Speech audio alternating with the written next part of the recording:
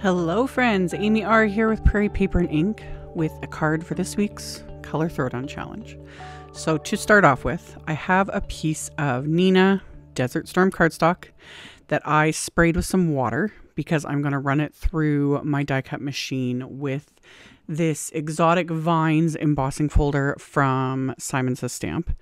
And if you spray the cardstock you're using with water, it embosses way more detail, and it also helps minimize or completely alleviate any cracking, especially when you're using really thick cardstocks.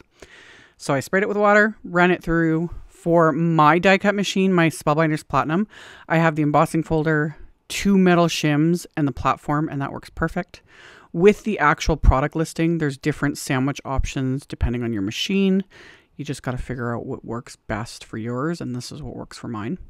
So at this point, everything is dry, and I'm taking Simon's white pigment ink pad. I'm not pressing with it. I'm just holding it and then rubbing it against the cardstock, and it's applying the ink to all the raised areas.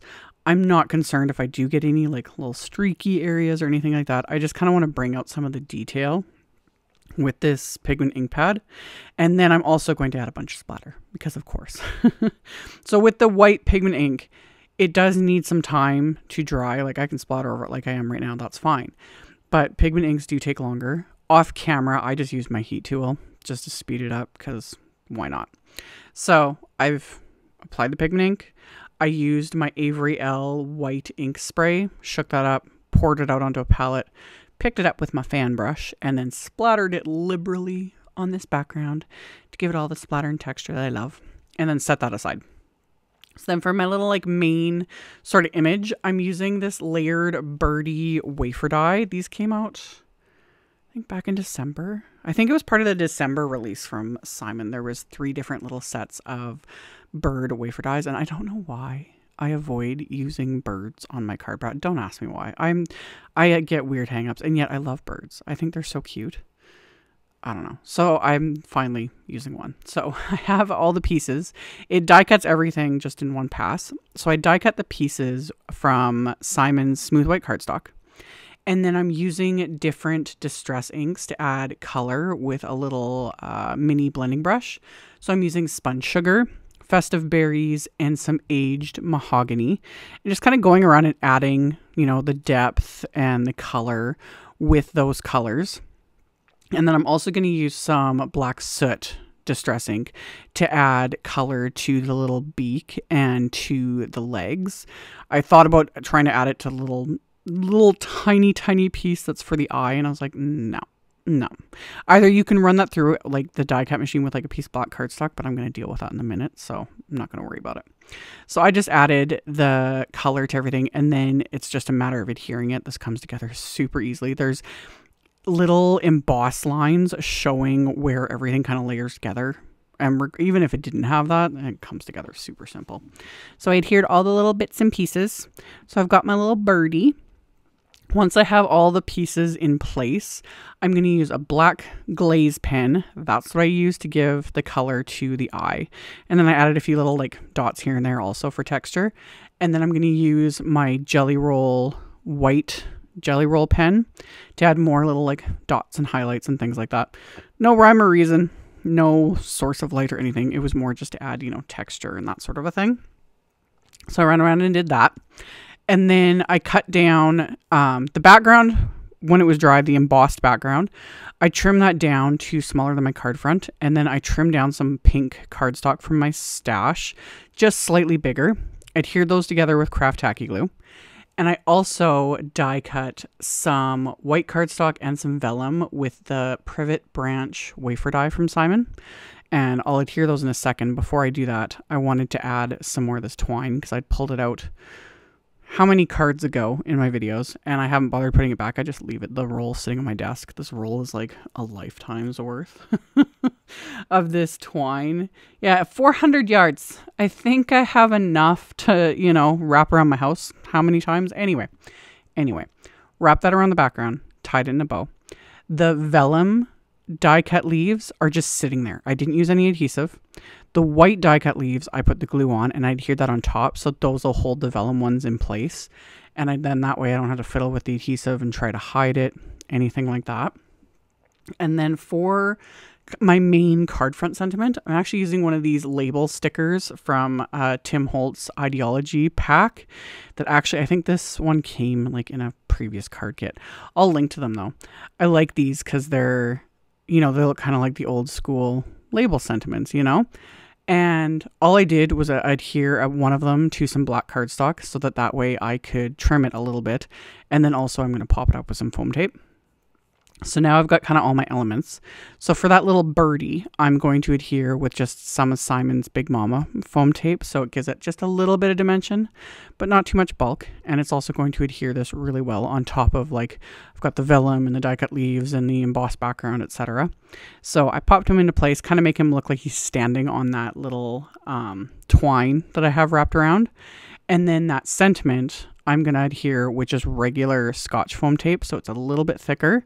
So it'll just pop it up a teensy bit more. So cut little strips of that. And then I'm going to pop that into place on my background. And then once I've got that in place, I have, as always, bling in my stash. The hearts I don't have links for. Sorry, I've had these for a while. I have these little like heart embellishments, but then I also have some of these Trinity Stamps lipstick red satin baubles. So I pulled those out and I'm just kind of sprinkle these throughout the card front, as one does. White would look really cute too, or like white pearls. I thought about that, but then I, came across these pink ones in my stash and I was like, ooh. So the pink and the red, just to tie in, the color combo. So I sprinkled those throughout my little card front here, and then I'm just going to adhere them into place with little dabs of craft tacky glue. And then once I have all of those adhered, that will complete the card front. And then off camera, I put Big Mama foam tape on the back of this card front as well, which you'll see at the end before I adhere it to my card base. But of course, I have to do the inside of the card as well. So I got all my bling adhered, set that aside to dry. For the inside of my card, I just trimmed down another piece of that Desert Storm cardstock. And then I'm going to use a sentiment from the All About You stamp set. I love these like big chunky sentiments, and I love the font, just love.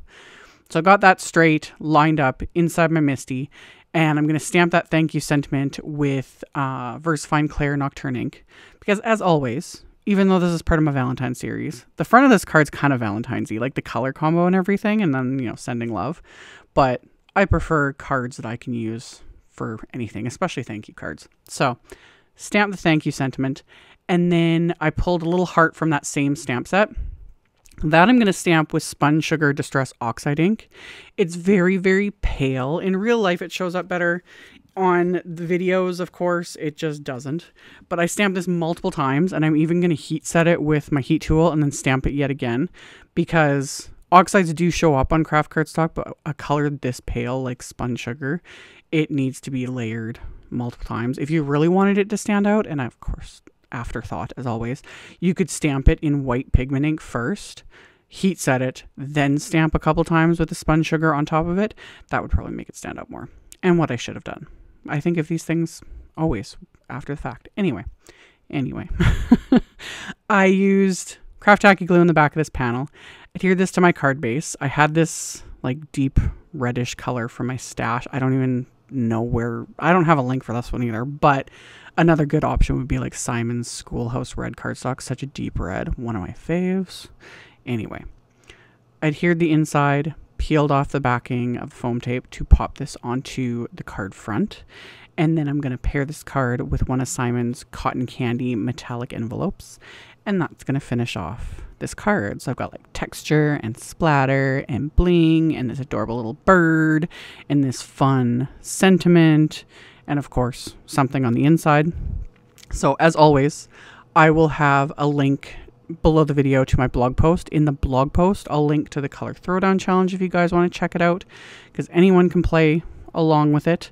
I will have, of course, my supply list, links to all the supplies used. You can check that out below if you're interested. Thank you all so much for watching and subscribing and thumbs upping and commenting.